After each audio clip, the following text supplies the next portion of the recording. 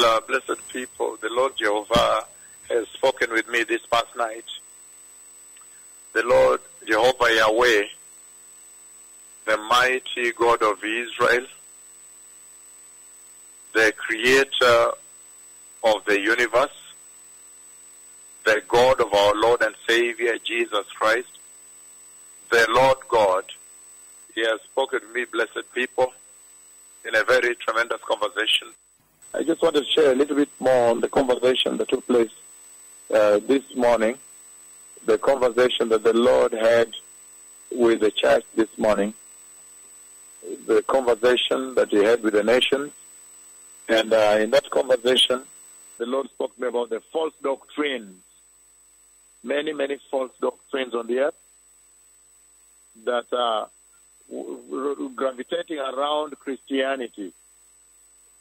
The Lord rebuked the false doctrines that are periphery to Christianity.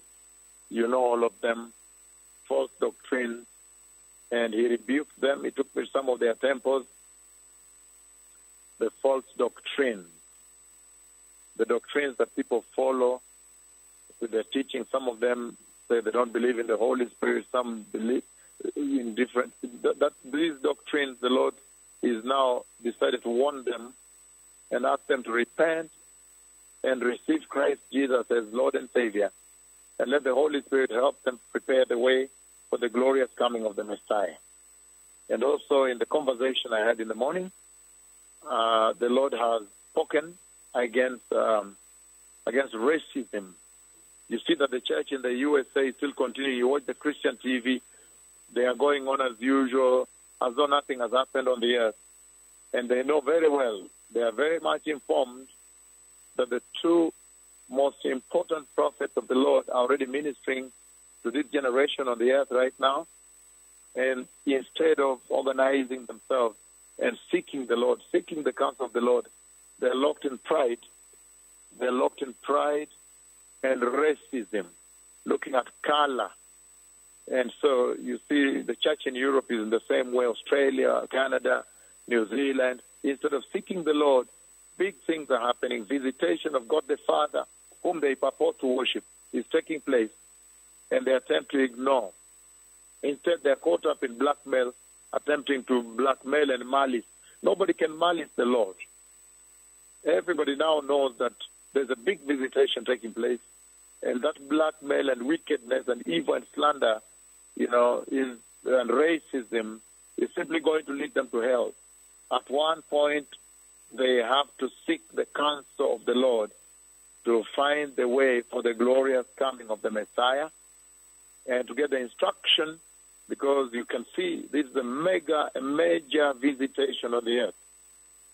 So the Lord has rebuked the false doctrine, the sexual immorality in the church, the falsehood by the pastors. You see them all over Christian TV, TBN, Daystar, whichever TV faith, Inspiration. You see that in there. And they're continuing on as though nothing is happening. And that journey they are on can only lead to hell. Turn away from sexual sin. Turn away from the gospel of prosperity. Turn away from the racism. You see now there is a lot of racism in America. They are not able to receive the messengers of the Lord because they are racist. I think they were looking for prophets of their color. Turn away from racism. Turn away from tribalism. Turn away from sexual sin. Turn away from immorality, the gospel of prosperity. Turn away from the corruption in the church, the corruption you see in the lives of the Christians, corruption in Christian salvation. And again, like I say, turn away from racism.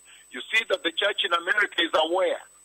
In Europe and everywhere, they are aware that the two prophets of the Lord have been sent. But because of racism, they are racist. They are not able to consult the Lord right now. You will see hell if you don't listen to the instruction of these two. So turn away from anything that can stop you from inheriting the glorious kingdom of God. The Messiah is coming. Prepare the way.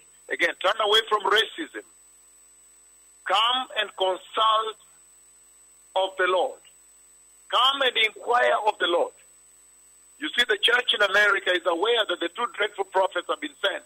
But because of racism, they're racist. They are not able, their pride is not able to allow them, they are going to hell. Because you can see without holiness, nobody will see the Lord.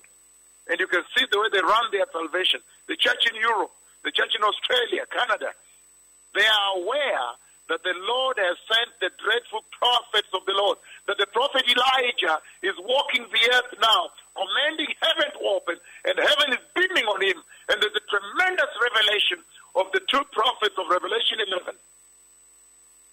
But because of racism, I think they were expecting their color. The Lord is not democratic. The Lord cannot be arm-twisted. The Messiah is coming. Be holy. Turn away from sin and wickedness. Toda Rabah. Toda Shalom.